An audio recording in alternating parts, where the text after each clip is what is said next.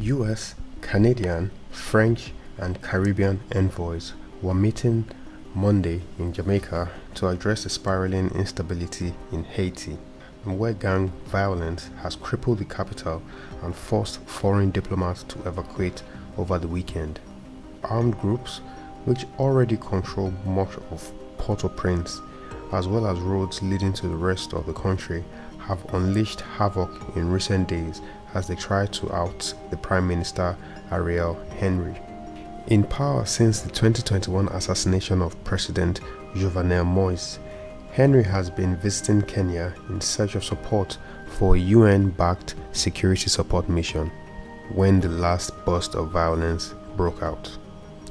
Unable to return to Haiti last week, he instead landed in the US territory of Puerto Rico, where he remained on Monday, according to a US official. The CARICOM group of Caribbean nationals has summoned its leaders as well as envoys from the United States, France, Canada, and the United Nations to a meeting in Kingston, Jamaica, to discuss the crisis.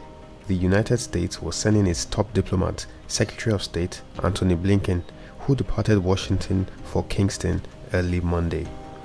He was to discuss a proposal developed in partnership with CARICOM and Haitian stakeholders to expedite a political transition in Haiti, the State Department said. Guyanese President Mohamed Irfan Ali, the current CARICOM chair, said that talks to bring stability and normalcy to Haiti were ongoing, but the Haitian stakeholders are not where they need to be. Time is not on their side in agreeing to the way forward, Ali warned in a video on social media.